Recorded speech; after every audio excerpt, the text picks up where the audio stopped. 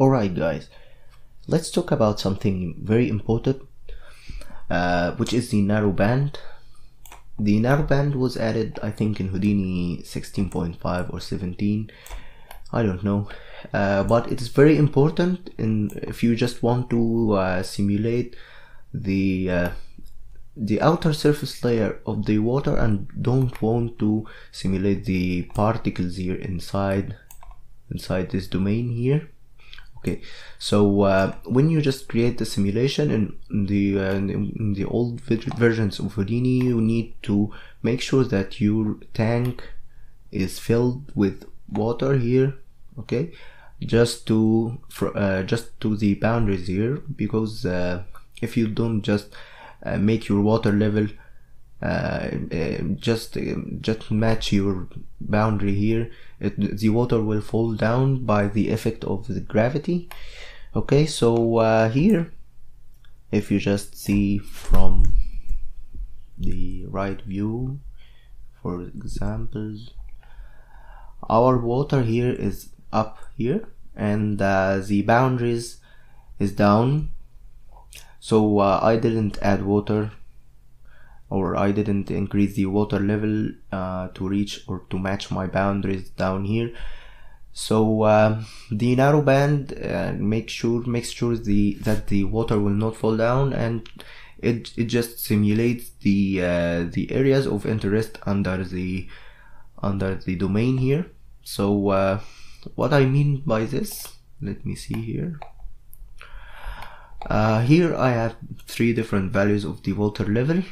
Okay, if you just see here, the plane crashes here on the outer surface. This outer surface is simulated because we have their particles, and Houdini recedes particles in the areas of interest or areas under the water level here, but not all the areas, Houdini doesn't recede particles or create particles in the areas in every area here, or under all of this domain, or under the whole domain here of water, but it just creates the particles here, or recede particles in the areas where something collide or something interesting happens. So the areas down here that where my plane here moves after it crashes into water, like here you see that there are particles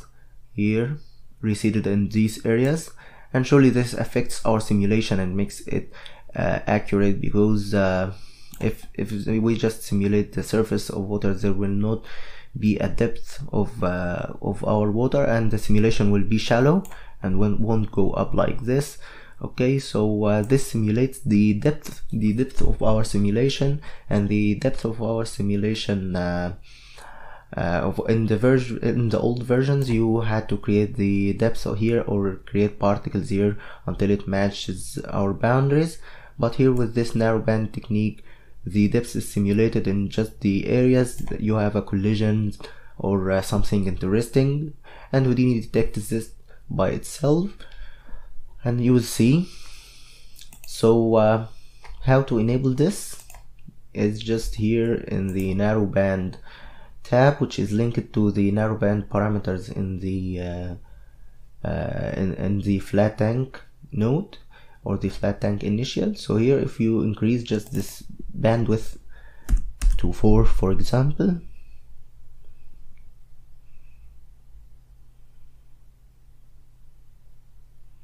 this will increase the layer of the particles. As you see, it increases the thickness here, and surely this will make different effects, and I usually stick to the level of 3. Okay, so if you just here go to the flip tank initial, we have here the narrowband enabled, and it's linked to the the check on the DOP network. Okay, so we have this layer size here, which is linked to bandwidth, and it's the bandwidth plus or multiplied by the particle separation, and some stuff we don't need to know this.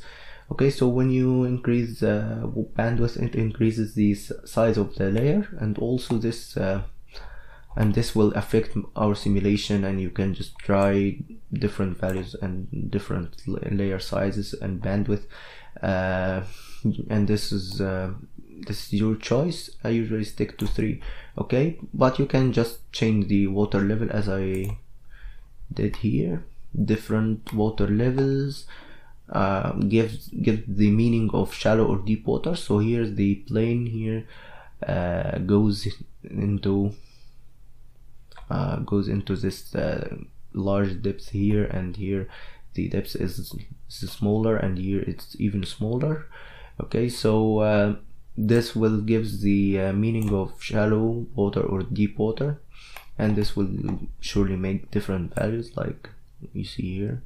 This is the depth water, the very deep water, and yeah, here it's more shallow, and here it's shallow here. So this gives different effects and affects the shape of our splash.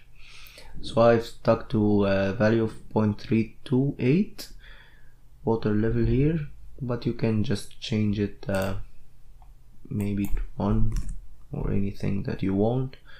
So this will change your water level and change your narrowband simulation.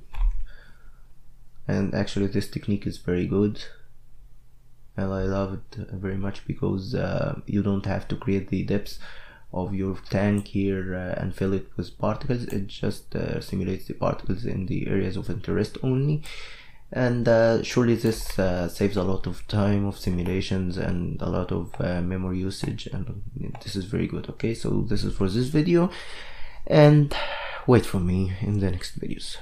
Goodbye.